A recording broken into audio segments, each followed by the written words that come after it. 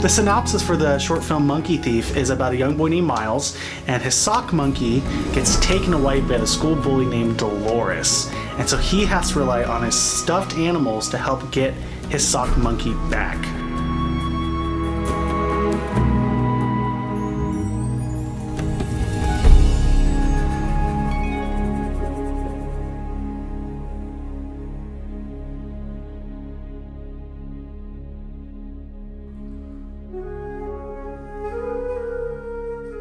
I'm Mason Smingle, and I'm an animation major. I worked as a character modeler on Miles and Dolores.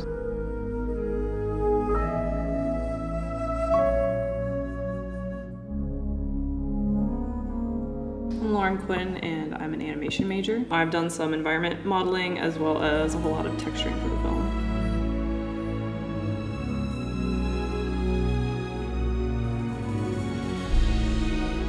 On the texturing side of it, I think the most challenging thing that I've done so far is trying to work between everybody sharing the files, because some textures will start breaking and not render correctly, so I've had to deal with weird technical issues on like the look of the film. So a little bit of a stressful job, but you know.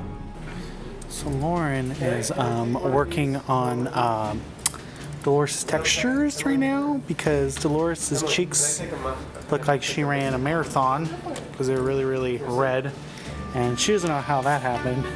They're too high. So she's trying to fix that right now. Yes. Now he kind of looks out. Never mind. Looking like Leatherface. How executive order? How My neighbors are Oh my God.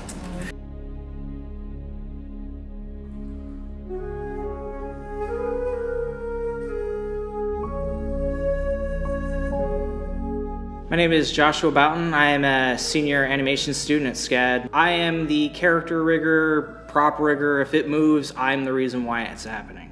My challenge is trying to ensure the rigs are meeting the standards of my animators and being in a way that they will actually use the stuff that's happening on the rigs, because I've had a few times where there are things that they could do with it, and since it was hidden on some attribute somewhere, I want it to do this thing. It's like, it can do that, and now I have nice little diddly-doos for them to actually have that for them, so. My name is Elizabeth Delos Reyes. I'm a visual effects major. I am the visual effects supervisor, lead lighter, and compositor. I think the most challenging part of this film so far is achieving the desired mood that is changed throughout the film. As a lighter, it's my responsibility to really find like the mood of the film, try to set that tone and keep it consistent throughout to make sure to tell the story correctly. And I think that's going to be one of the most challenging parts of the film because it's so, it has such a deep meaning. I hope people take away from it is that bullying is more about how the bully or the bully processes their feelings, and it's less about what the victim is doing, who they are, why they're being bullied. It's really about people's inability to express themselves, and I think we need to learn that. I hope they understand like bullying, no matter like what age or what, like everyone's affected by it at some point, and obviously it's not cool, and we should learn from it because you don't know what another person's going through. And just be nice to everyone, just be kind. One of the best things about a film is when people walk away and they say, man, that really hit home for me, you know? Or maybe there's people there that like stuffed animals and stuff, and people who have a monkey maybe at home, and they shared their monkey or something like that, especially with an emotional film like this. It would be a very, very good turnaround where people come around, they like, I like that film, I want to watch it again.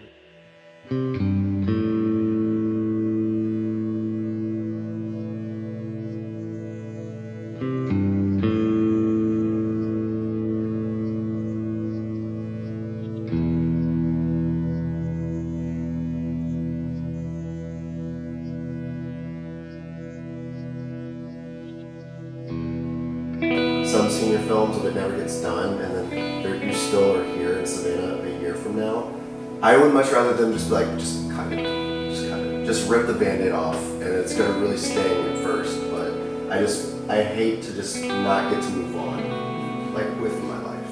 Do you know what I mean? Maybe that's cynical, but it's just like, I don't think it's healthy in a way of like, you don't get the graduation, you don't get the final chapter. It'll take a while. So I mean, like I keep saying, this is going to be a snail's race because we're racing to get to the finish point, but everything's just so backed up and slow because we don't have the amazing capacities what Monty has. Okay, is this working? This is working. Here's my setup.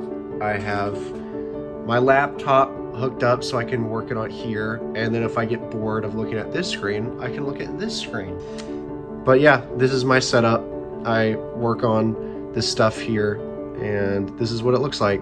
Yeah, being sent home has kind of been a mixed blessing. I get to see my family a bit more, and it's been nice with that. But with that's been kind of a big distracting factor for trying to actually get stuff accomplished. It's a double-edged sword, really. It's tricky figuring out exactly the best way to figure out working from home and having to problem solve and not having a tech crew and having to download files from the Colab space because my computer can't reliably access it and sustain an internet connection. It's a time. It's better than getting sick. It's better than like being at school and having a giant outbreak happen and a lot of people getting sick and dying. Like it's infinitely better than that. I can't do anything like this. I get to explain why they're not done, and I feel so bad. How are we going to collaborate because we can't be there in person? How are people going to be held accountable for? How's work going to be done? How are we going to be able to use the software? It's been hard. If their internet connection wasn't stable, then they couldn't work. It was laggy. I don't know. Can you guys see it okay? Yeah, it's laggy. Dang it. What we ended up doing, we have a meeting every Monday and Wednesday because that's class. We have a meeting on Friday for animation. We'll have an emergency meeting on Saturdays for animation if needed so that we could collaborate together and make sure everybody's on their game. So working from home has been a struggle, but we have been able to overcome it. My favorite part of the film is the scene where the jogger comes along and sees the kids fighting, just because it provides some much needed comic relief, and I think it encapsulates the idea of looking at things from a different point of view, but in a funny way, and maybe that helps the viewer digest the grand scheme of the whole film. Not to mention, it's pretty funny.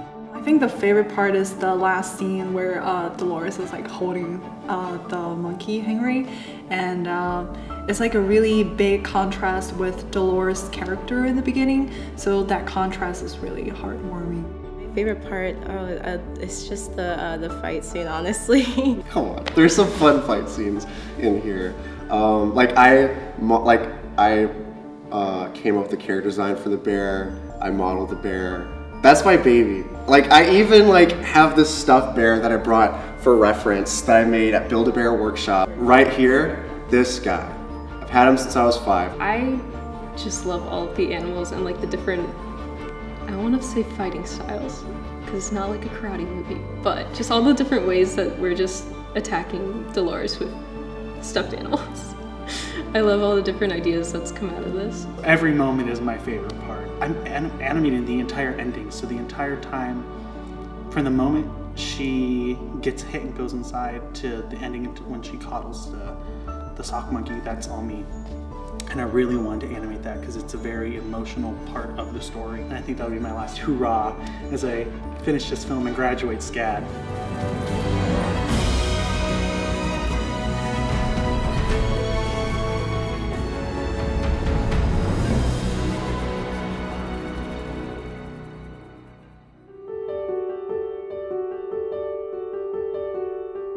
We're all doing an amazing job, and I don't know where this film would be without this crew.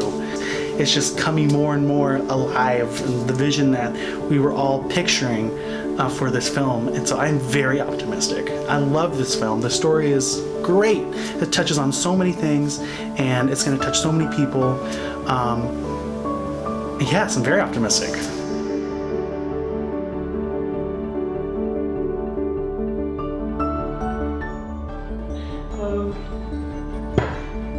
Hey MTV, this is my crew. Welcome. Oh.